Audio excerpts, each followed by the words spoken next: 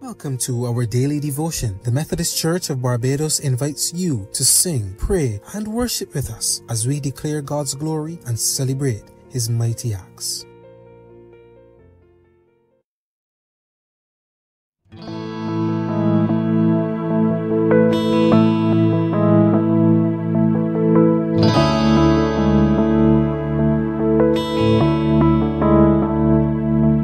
The splendor of the King, clothed in majesty. Let all the earth rejoice, let all the earth rejoice.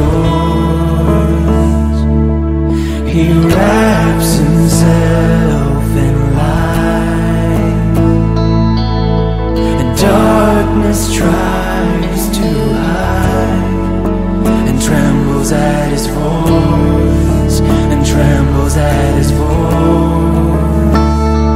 How great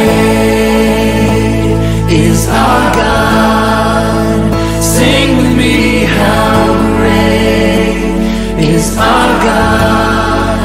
And all will see how great is our God.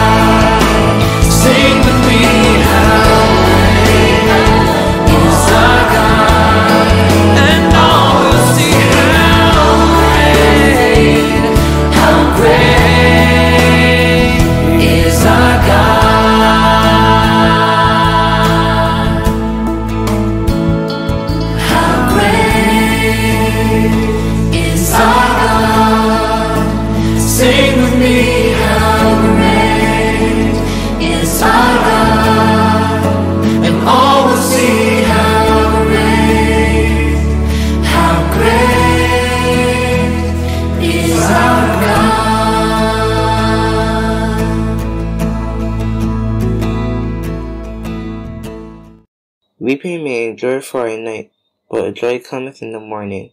There is power in prayer, but when we pray as if it was ourselves, we tend to have more faith behind that prayer that God will do what He says that He will do. Don't pray for an easy life. Pray for the strength to endure a difficult one. These things we ask in Jesus' precious name. Amen. Father, firstly I want to say thank you.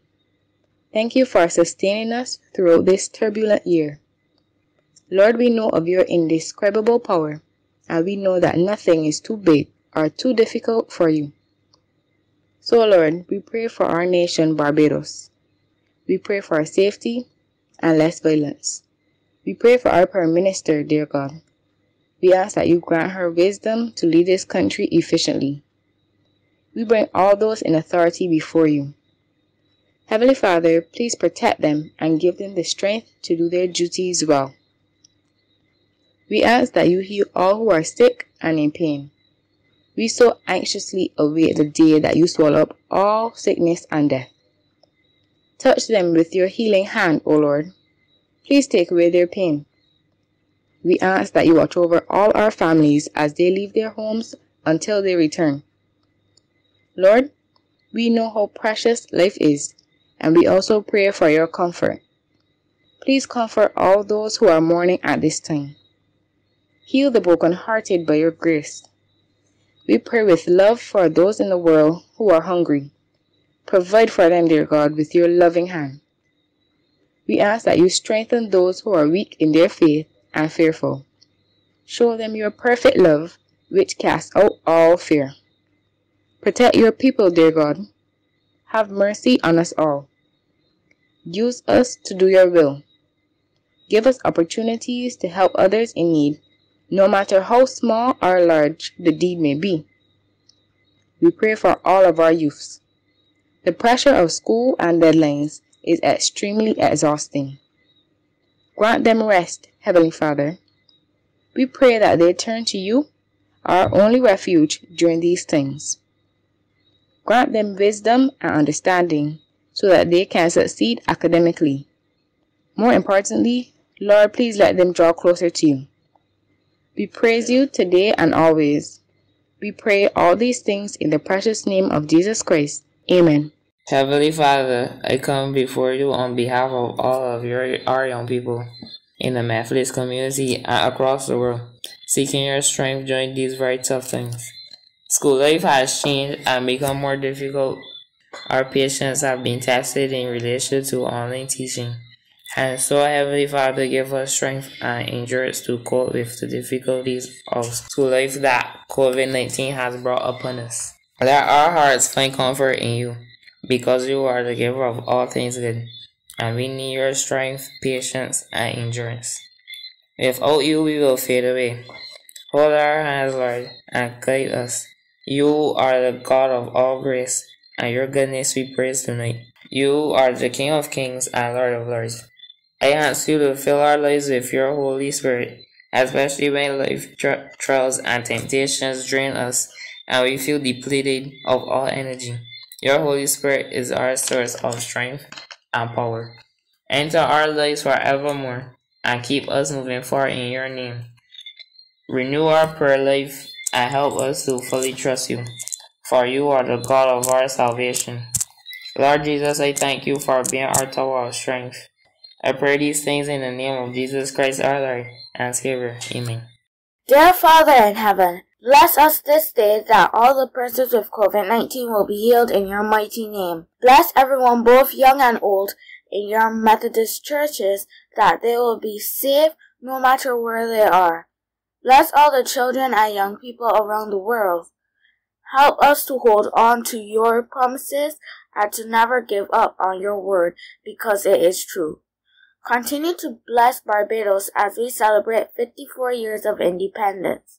Lord, bless all families in Barbados that they will trust and believe in you. Bless us in your holy name. Amen. Almighty Father, I come before you with humility, aware of my weakness, feeling defeated and uncertain. Lord, it has not been an easy year, and this was not an easy week.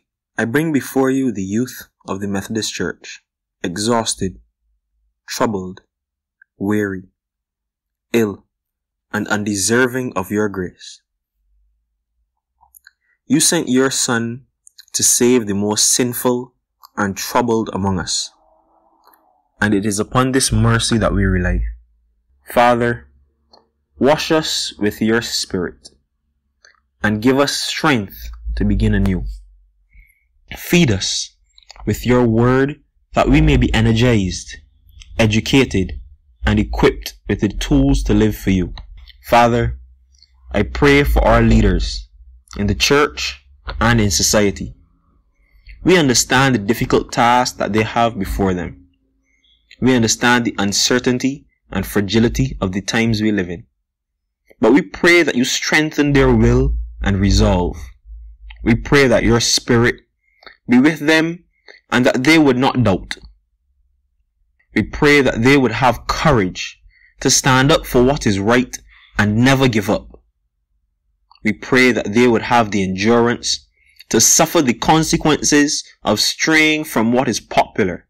We pray that we would have the endurance to follow them on that path. We pray for the endurance that you gave to our ancestors, who never gave up, who never stopped believing in themselves, who never stopped believing in their worth, who never stopped believing in us. We pray for the confidence to stand behind our decisions, to trust you as you lead us, to believe in our own ability. Almighty Father, I pray that you fill us with the energy of the Holy Ghost, that we may be able to do whatever we are called to do in service to you. In the name of your Son, our risen Lord and Savior, who came as a babe, suffered injustice and condemnation as a man, and will return once more. Amen.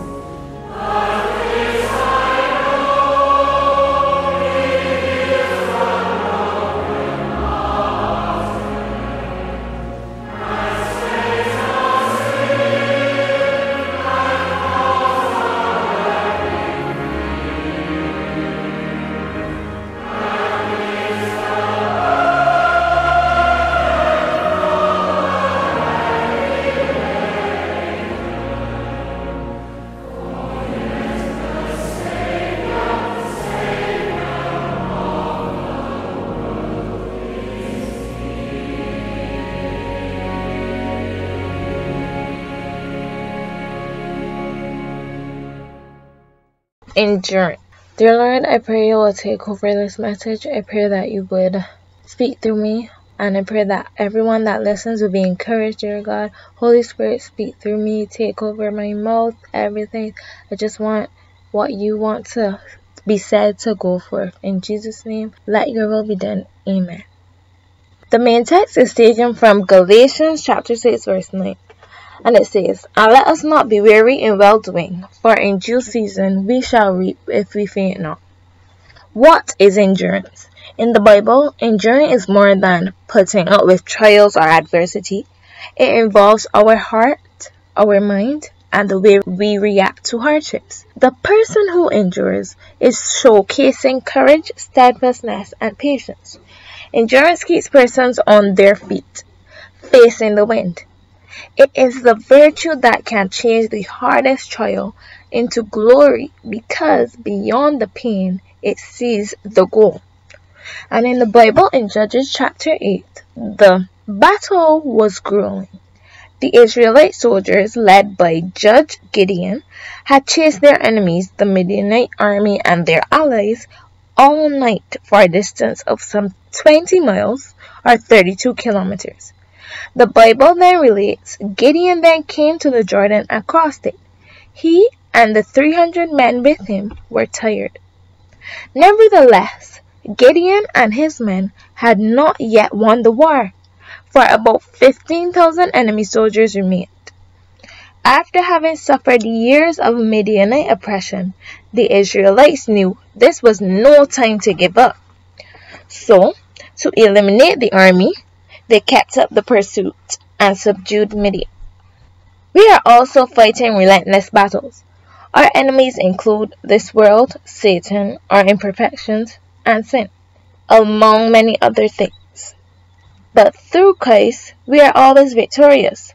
Although sometimes we might get tired of fighting our enemies or of waiting for an end to the systems of this world, or right now to the end of the COVID-19 protocols, Jesus warned us that living in the last days that we will face a lot of trials, but he said that it's our endurance that is going to bring us our victory.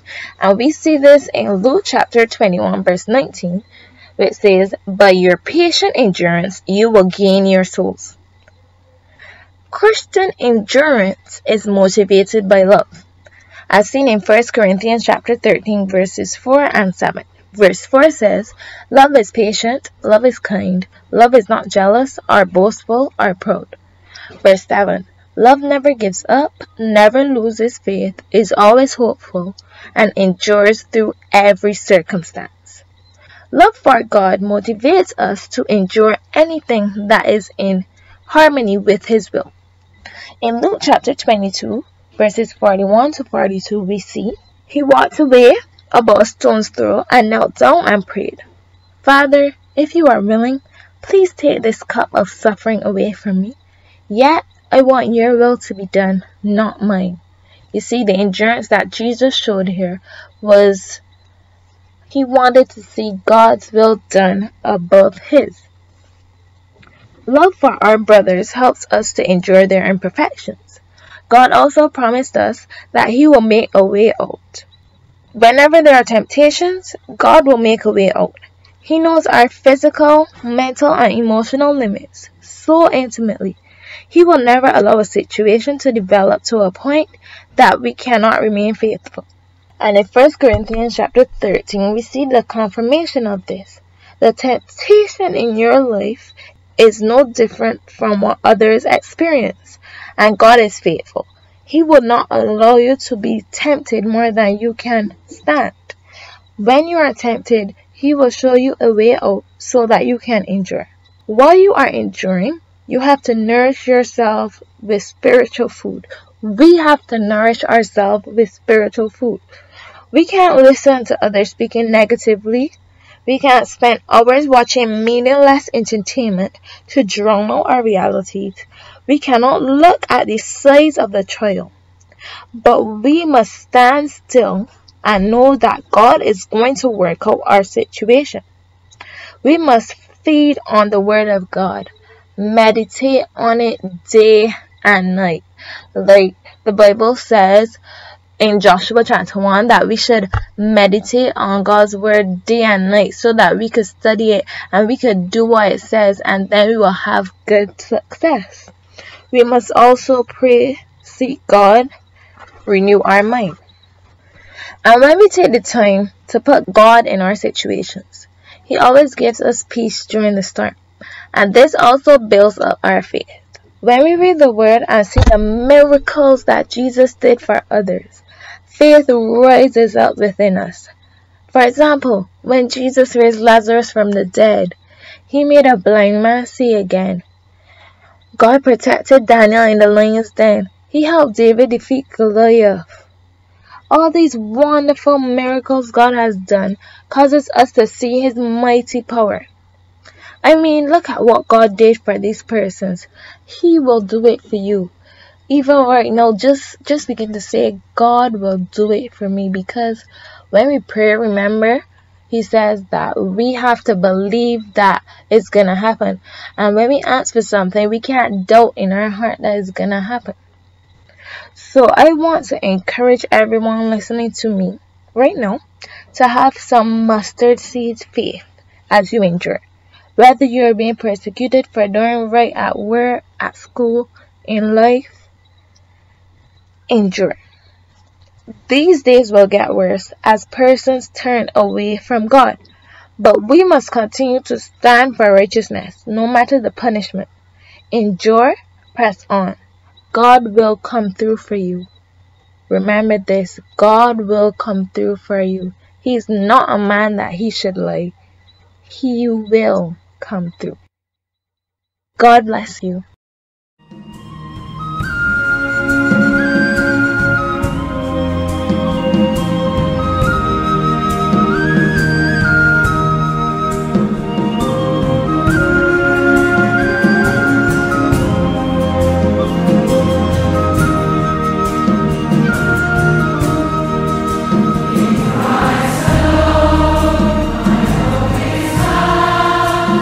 He is my life, my strength.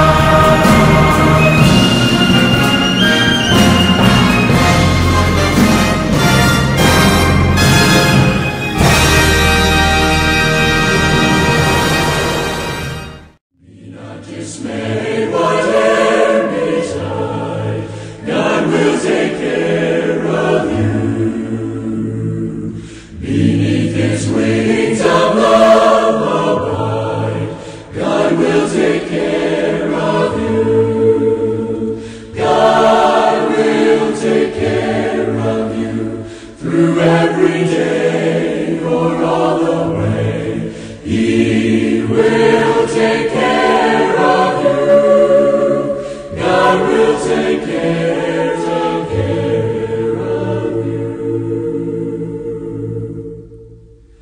Through days of toil when heart doth fail, God will take care of you. When dangers fierce your path assail, God will take care of you.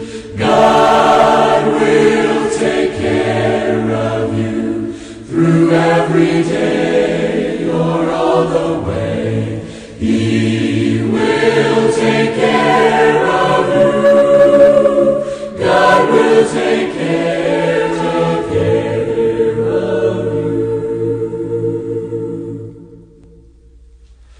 All you may need, He will provide. God will take care of you. Nothing you ask will be denied. God will take care of you. God will take care of you through every day or all the way. He will take care of you. God will take care of you.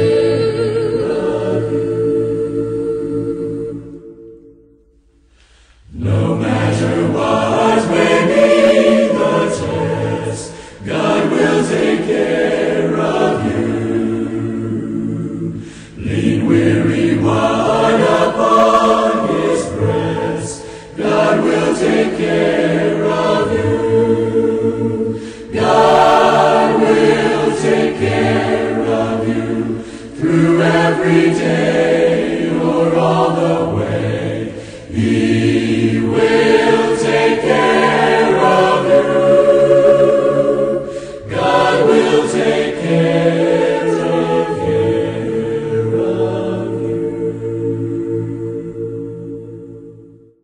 Brothers and sisters, go now rejoicing in God and delighting in all that He does.